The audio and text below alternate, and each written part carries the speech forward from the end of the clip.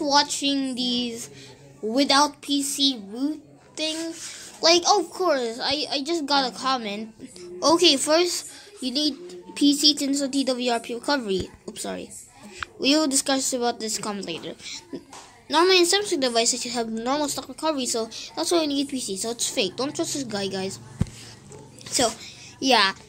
Because you need TWRP, you need like Odin to like install the TWRP recovery. So yeah. Now these ones, WebTech Group, like look at this. Look, where is the logic here? The amount of work he put. Sorry about that. The amount of work he put into this bypassing. You're just installing root. What? Like literally, I don't understand. Where's the logic in there? Like literally, what? Look at this. Look at this. Unlock? Huh?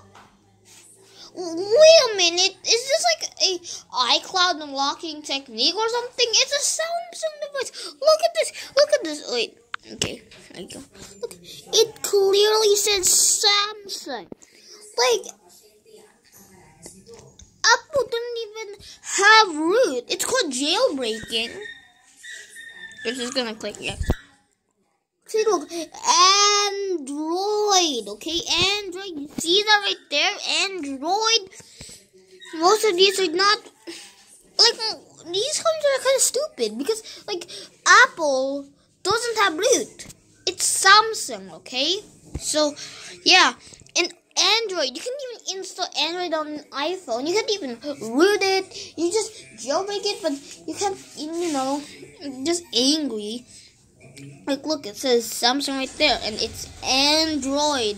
So, yeah, like, literally, that, like, you can, like, bypass the iCloud activation lock. You can call the bypass, so, yeah, but there's, like, no iCloud activation lock. I think it was, like, a Google lock thing, so, yeah, I'm furiously angry.